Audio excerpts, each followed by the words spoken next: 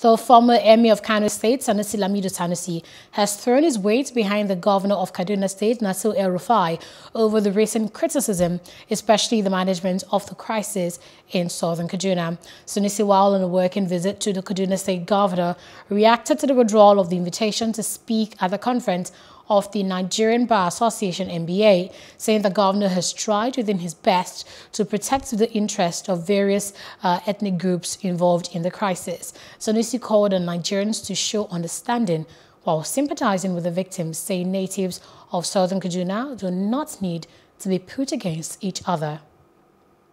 I think the case of, the case of the crisis in Kaduna, first of all, is something that predates this government. It's been on for a long time. And the governor is doing something about it for the first time in a long time. There are people who, and the North as a whole, suffers because we have people who profit from division. We have divided ourselves against each other, whether it is ethnicity or religion.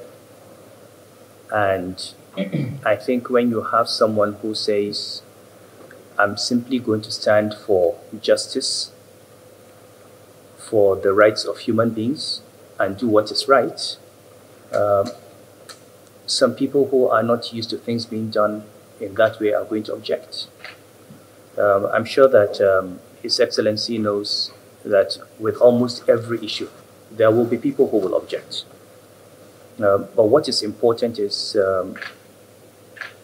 that it is very clear what he has done.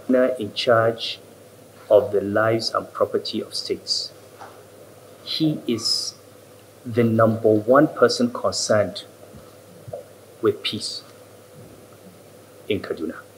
Because if there's no peace, he is responsible. And you can't have people crying more than the